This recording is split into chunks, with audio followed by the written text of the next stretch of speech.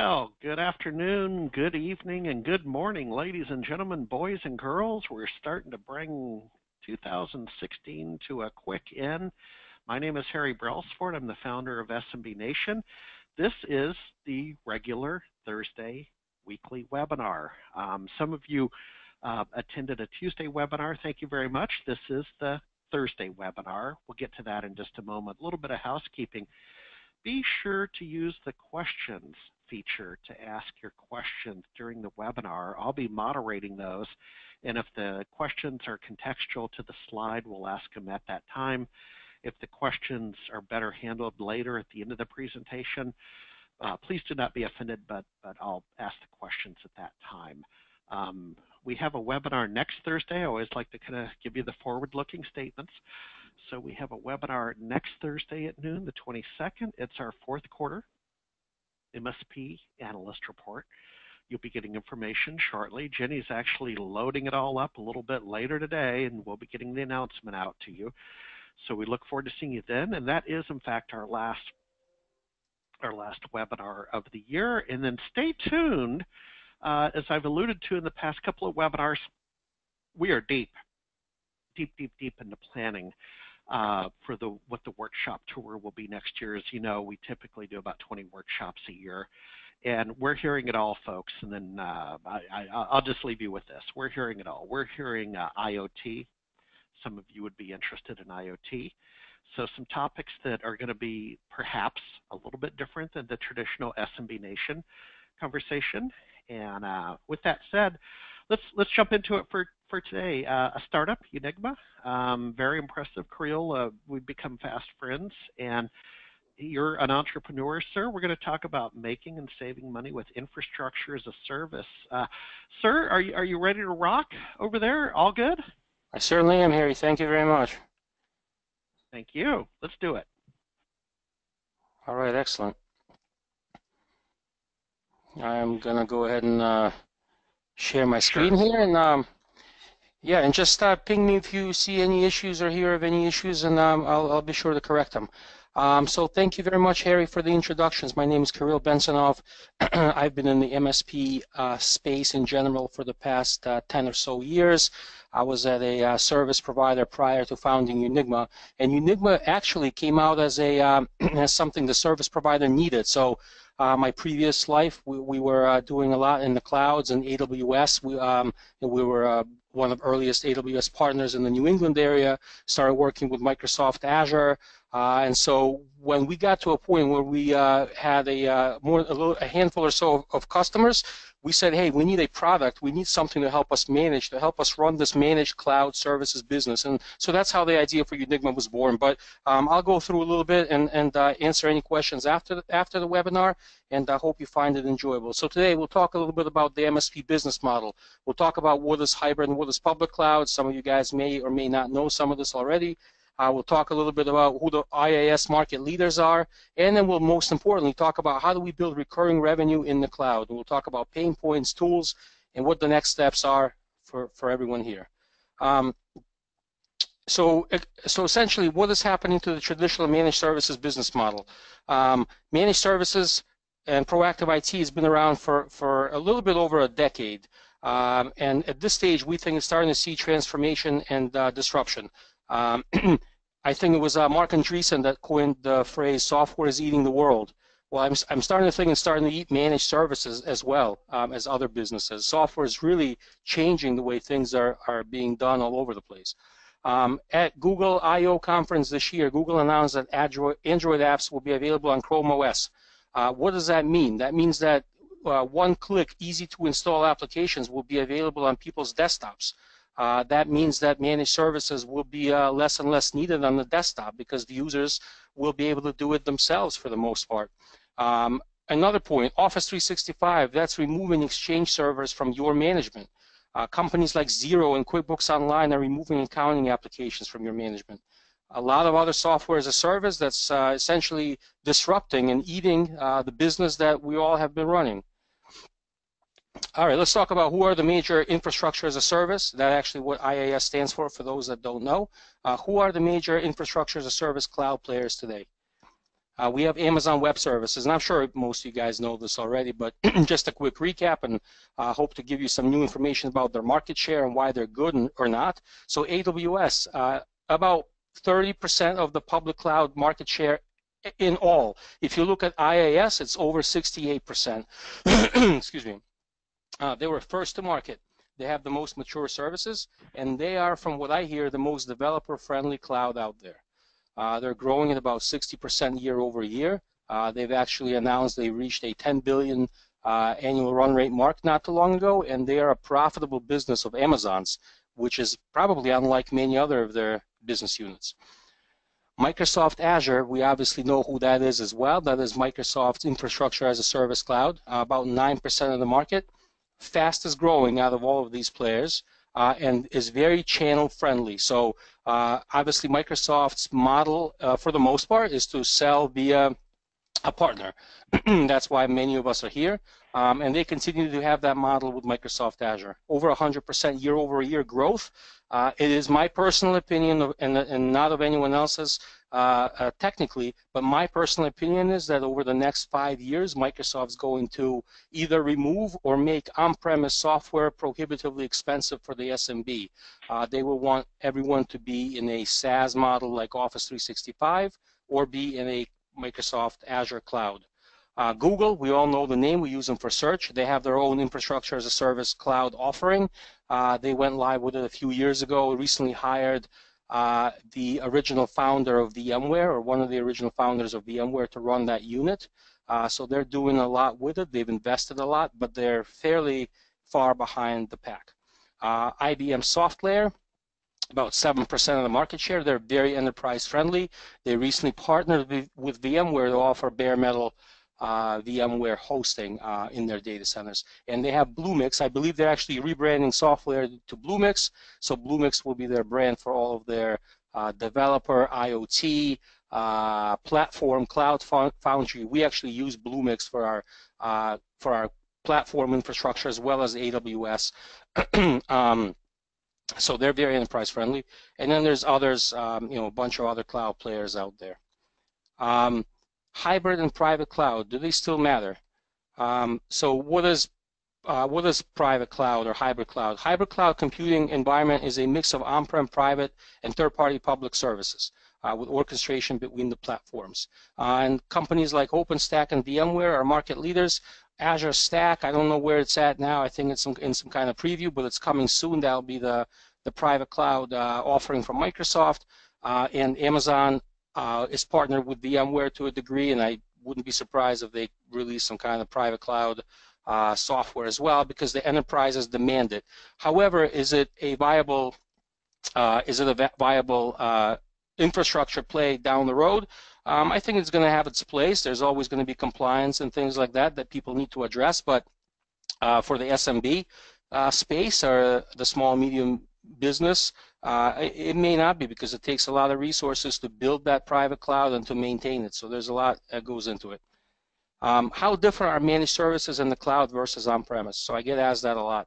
In my opinion, they're not that different, but there are some key differences. So it is essentially delivering the same end result that people have been doing on-premise, but now applying it to a slightly different model. Public cloud is the new servers, basically. So it's still continuing to manage servers. It's continuing to manage services along the lines of servers as well. I believe, and here at Unigma, this is our mission, because we're a multi-cloud, we think that MSPs should have expertise in 2 or more public clouds, because if you think of it, if public clouds are the new servers, then AWS and Microsoft are the new IBM or the new HP or the new Dell. So there's a lot of similarities there as well. How do we add new recurring revenue streams in the cloud? Good question. There's a lot of ways. There's a lot of new services that people could do to monetize themselves in public cloud. So let's start at the top. Cloud migrations. Migrate on-prem workloads to public clouds. So that's essentially there's a couple of different models. Most common one is called lift and shift. So that's taking servers that are running in someone's data center, in someone's closet, wherever they may be, and moving them to a infrastructure as a service cloud. That's a business that some companies out there have built their whole business model on, raised money for, etc. So there's still a ton of opportunity there doing cloud migrations. If you develop a practice, it could run like a well-oiled machine. Cloud performance monitoring, so that's essentially providing monitoring and reporting, alerting, all that stuff that people have been doing on premise for years, but doing it in the cloud. Because some of the cloud services are quite different, they don't have an operating system, they're just a service, like a database in the cloud, or a storage, or most of the things that running in the cloud run as a service. There's nowhere to install an agent, but you can monitor them via API. That's the primary way of monitoring and doing things in the cloud, is using API, and I'll show you how that can be done a little bit later. Cloud service brokerage, so that's essentially selling Azure, selling AWS, selling Google, or potentially other cloud infrastructures as well. So I'll talk about the different programs for a second. Microsoft has the best program, in my opinion, for partners. CSP, they have two different levels, CSP Direct, CSP Indirect. Direct means you purchase cloud services or Office 365 directly from Microsoft at the steepest discount. Indirect means you would purchase the services through a distributor, someone like an Ingram Micro or Tech Data or a Synex or someone like that. Amazon Web Services has a reseller program, so you have to become a reseller. There's certain things one has to do, a certain minimum threshold one has to meet to become an AWS reseller, and then AWS provides a margin off of the retail cost to those resellers. Google, I believe, has a program as well. I'm not too intimately familiar, but they have a partner program with margin opportunities as well. So the next item is application development. Straightforward. Build websites, build applications, run them in the cloud, and then provide what's most important is managed services. That's the last item on the list. So that's essentially end-to-end management in the cloud. So that's what a lot of folks that are on the call do, and they can really translate what they've been doing on-premise to the cloud. So what are pain points of managed cloud services? There's a few things that are different from what people are used to doing on-premise. Okay, there's billing. So how does one bill? Let's say that an MSP resells AWS or resells Azure or resells Google. How does one bill for that resold cloud infrastructure? Because those vendors don't make it easy. You can't generate a bill. You can't send a bill directly from that cloud, from the cloud provider themselves. You can't put a line item in for your managed services. You can't mark it up, etc. So they don't make it very easy. So that's definitely a pain point. Service desk. How do we provide service desk? How do we monetize the help desk? There are some similarities with on-premise, but it is a pain point. There has to be some new skill set and learned, etc. Monitoring. So how do we monitor the platform? How do we monitor the API? How do we monitor inside the operating system? And most importantly, cost management. How do we make sure, because public cloud, it bills you by the hour, by the minute in some cases. How do we make sure that our customers are paying the least amount of money possible? So let's talk about Unigma and some other tools and what could be the next steps. So Unigma is a end-to-end unified cloud management tool.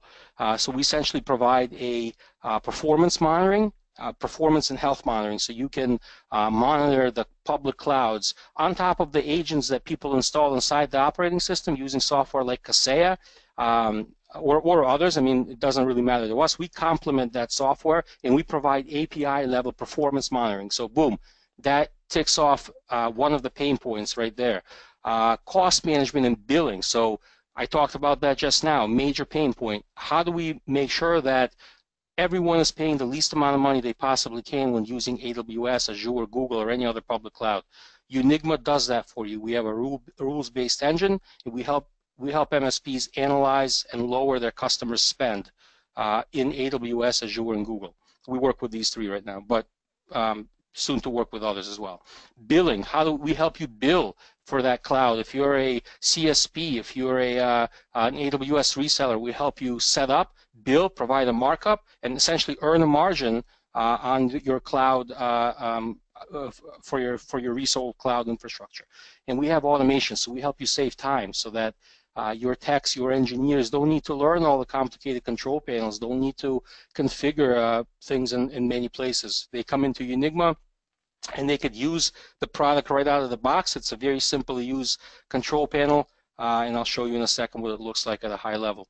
What are the next steps? Okay, so I'm not sure where you guys are at as far as your developing a cloud service, but I'd highly recommend everyone thinks about it if they haven't yet. So aside from reselling Office 365, which is great. I mean, there's margins there, there's work there right now, but start thinking about infrastructure as a service as well. How do you position your cloud services? Do you need to continue to sell hardware, or could you move that hardware offsite to a public cloud? And by the way, the margins in Azure specifically are much better than they are for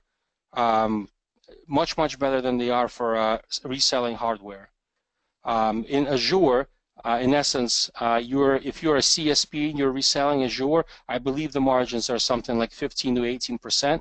And we've seen our customers tack on another 10 to 25% for cloud managed services. So in essence, you could be earning 20 to 35% by reselling and managing Microsoft Azure for your clients. So choose your cloud partner. Is it Azure? Is it someone else? Is it AWS? Is it Google? Is it SoftLayer?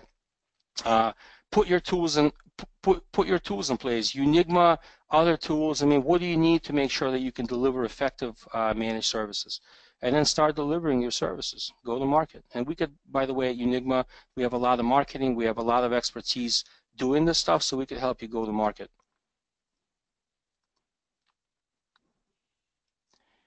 And a quick 5-minute demo.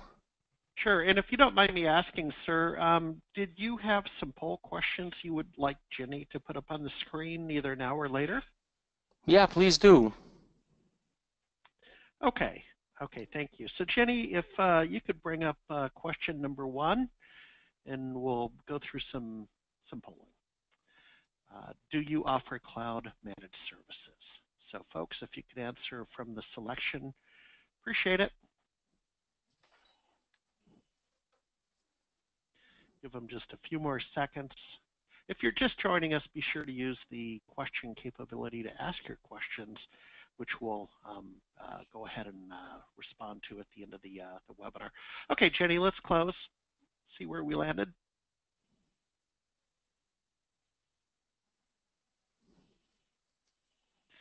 There we go. Yes, at 67%. No, the third no. Plan on starting in the next 6 months at 33%. Those are the responses. Okay, Jenny, if you could hand back control, and we'll continue, sir. All right, excellent. I'm hearing something in my building, unfortunately, that sounds like a fire alarm. I'm not sure if it is or not yet, but if it is, I might have to break early. But in any case, let's continue and see and hope that it's not. So I've put up a quick demonstration of Unigma on my screen here. I'm not going to go through anything in depth, but if you guys are interested in or have questions, we could certainly talk after. But what you're seeing here is a dashboard because we can show you costs and performance monitoring in one place. So what you're seeing here is some of our actual, performance monitoring. This is our Cassandra backend. This is actually some of our costs, as you can see here. AWS costs, S3, things like that. These are more costs broken out in a slightly different way. So these are dashboards. You could build as many dashboards as you want. You could share them with your customers. You can invite your customers into the system. Here we have a variety of different infrastructures that we support. So you could essentially, see everything in one pane of glass. So AWS, Azure, and Google, as you see, all of these different infrastructures are in one place. You could do automation, so you could manage your cloud instances right from here, right from this pane of glass. You could get more details on your cloud infrastructure right from here. We do a bunch of different things around monitoring, so you can create policies, a variety of different policies, from health monitoring, cost monitoring, downtime, platform, etc. By the way, this whole platform is completely white labeled to your company's brand. So you see this logo here, that could be removed. You could use your own URL even if you'd like. Analytics. So this is where we show you some cost analytics. So I talked about cost savings. How do we help our customers save the most amount of money in the cloud? So here, one quick screen will show you how to save a bunch of money, like this demo environment that I've got hooked up here. These are actual clouds I've got hooked up to save about $4,500 per month by downsizing certain instances, by turning things off, by upgrading VMs to a new generation, etc. So there's a bunch of different things that can be done. And there's a lot more behind this that I could show you later. Automation, so we can schedule various tasks. So for example, shut down and turn on virtual machines. Let's say that you'd like to shut them down for the weekend, turn them back on, or even allow our software to get rid of VMs that are used in like a development environment and then spin them back up again. So we have something called Smart Tasks that is event-driven automation. So there's a lot there. Reporting. So this will show your customers that you're actually doing the work. So you could send a customer report. You could send an internal report to your team. Partner billing reporting, that's essentially billing. So you could send a bill to your customers and bill for your cloud. You could do things like discount or markup, add custom line items for your managed services, and do a lot more there. So this is very powerful. I believe I covered everything at a high level here. So it's a very powerful tool. I highly recommend you guys reach out to us after, and we could talk about it a lot more. Now back to the slides here.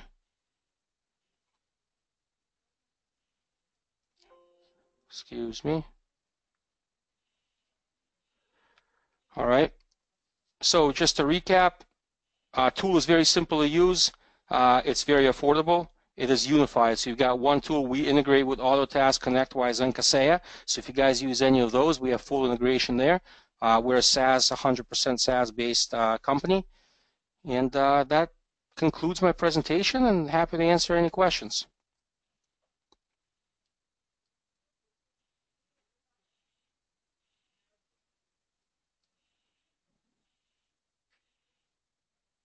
Anyone questions? I think there was something in chat. Okay. All right. I'm back. Pardon me. For a moment, I couldn't. Here, can you hear me okay, Creel? Yes, I can. Okay, thank you. I guess I had a hiccup, and I was just conferring with Jenny. Jenny confirmed that your sound was fine. So this one, I don't have a fire alarm, but I'm on an island, sir. All right. Yeah, I actually have. The funny thing is, I actually do. It sounds like I'm in a big building, but it sounds like kind of far away. So maybe in an area of the building. I'm not sure, but hopefully Yeah. I won't. Well, let's knock out a few poll questions, sir, if you don't mind. Jenny, if you could bring up number 2, I'm going to knock out a few polling questions. Folks, while we're doing that, please use the questions capability to ask your questions for today's webinar. So you have a question on the screen. Do you currently work with these cloud providers? We'll take another second to do it. It looks like we still have people voting. I'm looking at the real-time election results. Yeah, and by the way, let's Harry, why don't we send these out? It would be great. I think people would love to see what others are doing in the community. Maybe we could send them out after. I'll take the liberty of doing that, so we can we'll get the results and share with everyone. Yeah, absolutely. It'll be on the reports, my friend, and that's actually a really good idea. Okay, so we're going to go ahead and close the poll, Jenny. Thank you. And 67% Azure, 17% AWS, SoftLayer, and Google also at 17%. Now, I have a question, if you don't mind, based on these results. What's very interesting is, and I want to encourage you and the listeners, go to the seattletimes.com.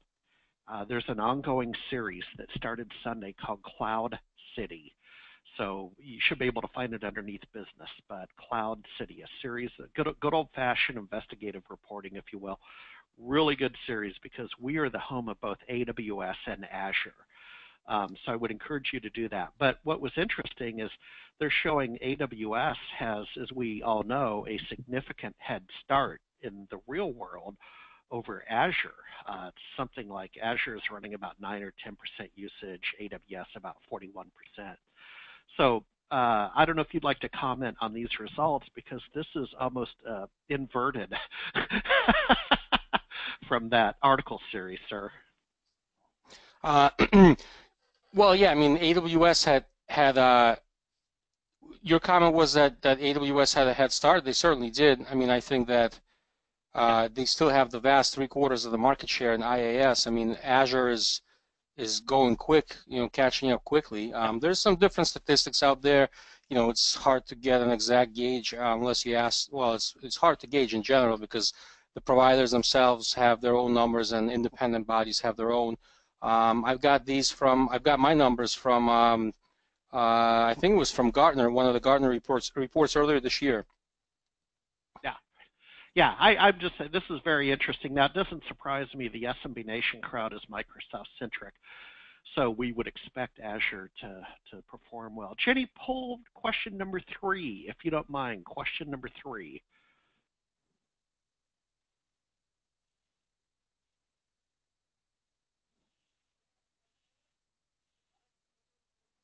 Are you currently a CSP with Microsoft? Folks, that's a yes or no.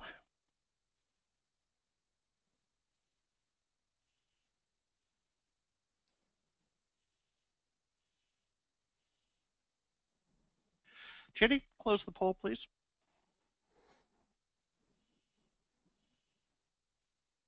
Carrillo, if you'd like to comment on this, 71% no. Any quick thoughts? I'm hoping it'll be the opposite come next year. Because I think that people are leaving a lot of money on the table by not engaging in this. I mean, if you think back to Office 365, prior to Office 365, if people remember, it was called BPOS.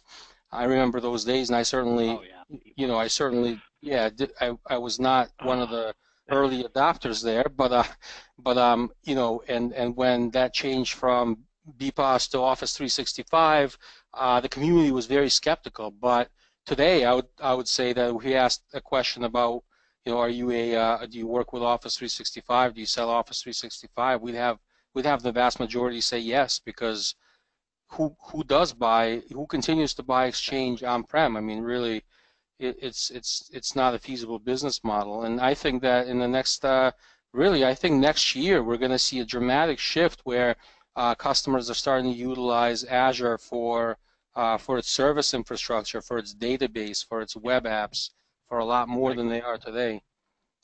I agree. It's the new. My comment on this would be, boy, that's a real greenfield. Much like you started your comment with that. There's a lot of upside to this, and just saying BPOS is a little bit traumatizing, but that's I okay. just, Uh, excuse me, I just wanted to remind you, we all forget. yeah, exactly. Okay, poll question number 4. Folks, keep lining up those questions. Question number 4, Jenny, so we can knock these out and then start to address some of the questions that are coming in. The question is, are you currently a reseller with AWS? Take just a second to do that. I see the results coming in. Yeah, people are voting. Thank you, people. And it looks like we've got everybody to vote. Jenny, results, please.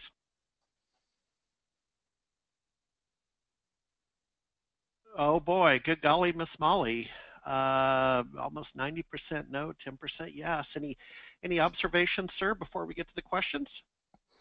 Yeah, I mean, similar to what I said about Microsoft CSP, really don't limit yourself to one. I know you're Microsoft centric. However, I think there's value. I mean, AWS has Microsoft as well. They've got the full Microsoft stack, Windows, SQL, everything as a service or as an infrastructure. They've got everything. So please don't limit yourself to one vendor. Have a couple in your toolbox, and have an understanding of what the two are. That way, you can cover ground, and not your customers won't feel like you're trying to push them into a specific vendor. That's just my comment on that. Yeah. My comment is this: that I think there exists both a consulting opportunity and a content opportunity, quite frankly, to know both. And so let me start with the consulting opportunity. A friend of mine, Kevin Kosis down in Phoenix, the guy hits 50. He gets laid off from General Electric. I mean, these are facts. He was a IT guy at GE for about 18 years and specialized in Active Directory and some other areas. So he gets a knock on the door after turning 50 in corporate America. He has now put himself in business, and his practice kind of leverages that intersection that he knows both Azure and AWS at the enterprise level, and he's starting to make a good living. That there's not only people that want to know the differences between the two, so compare and contrast, but then there's also clients that have to run both environments. And so it's actually it's kind of a cool opportunity, and on the content side, I think it's something we're going to explore more in 2017. As everybody knows, we just finished 9 cities, good Lord, this fall, that had an Azure theme to it, Office 365 and Azure. We appreciate the feedback we got from people, and I think there's some there that we can explore some of these conversations in 17 with the next 20 cities we do. So, Jenny, if you could close the poll window, let's go back to the slide deck, and let me go over to the questions. Hang on a second here. Here we go. We have Marcia. Thank you for attending, Marcia. Marcia says, to work with you, do we make our own arrangement for cloud services with a direct or indirect provider? So the question is, how would Marcia work with you? Yeah, so our model is not to be in between the cloud service provider and the cloud vendor. We're essentially a platform for managing the clouds. We don't. At this time, we don't resell. We're not like a distributor. So I would recommend either going CSP direct, or I could put you in touch with a great distributor for CSP indirect. But reach out to me, and I could help with either model, figure out whether or not you could qualify for direct. And then I have some great contacts at both Microsoft and the distributor to get you in touch with the right people to help you, choose the best option.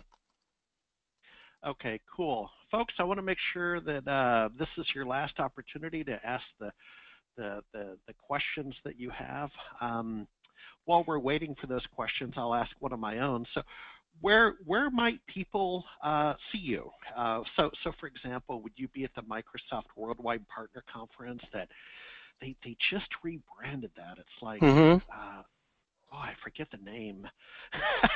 Yeah, it's but I forgot myself actually, but exactly. that Yeah, says well, they didn't do a great job. Yeah, exactly. It hasn't stuck yet. Yeah.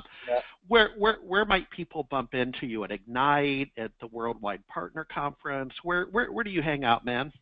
Yeah, we kind of finished up the season, and I don't have my plans set up for the next season just yet. But and we'll probably be again, like, we're big fans of Datto. I mean, it doesn't have much to do honestly with what we're doing, but we're just great friends of theirs. So we'll probably be at their conference. I think it's in Vegas this coming year. We were just at the Microsoft SMB Live events.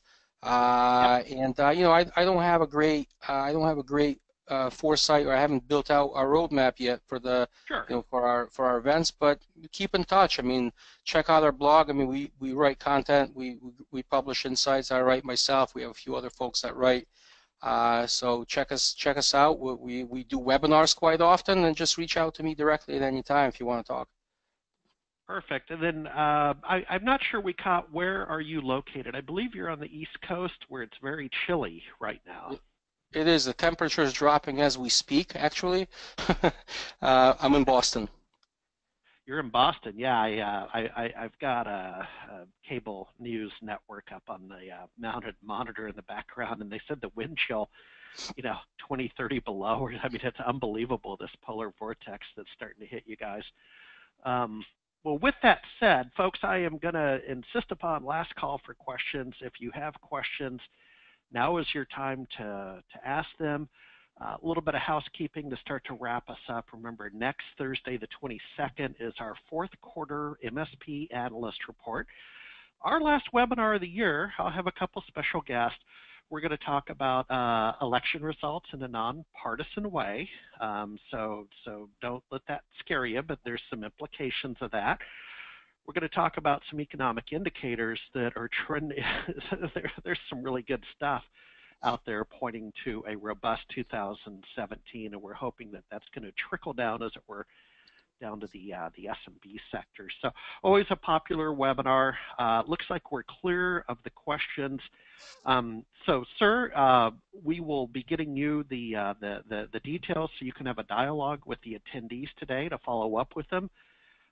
Folks, you'll also get a replay link to the webinar tomorrow. And I sure appreciate your time. Kirill, would you like to have the final word, sir? And then we'll call it good. No, thank you guys. It's been a pleasure getting this message. I really enjoy talking about this. Is my passion, and I've been doing this a long time. So even if you're not if you're not necessarily looking to use the product today, please reach out, ask any questions you'd like about cloud, about managed services, about how to improve or build your practice. I'm happy to answer any questions, whether it relates to the product or not. So I'm available anytime. Okay. Well, your enthusiasm is apparent as you speak on the speak in the webinar format.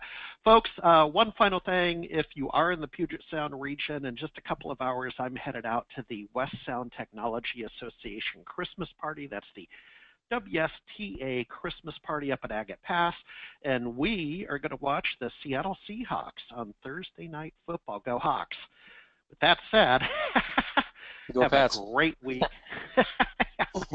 Have a great week. Thanks for attending. Bye-bye.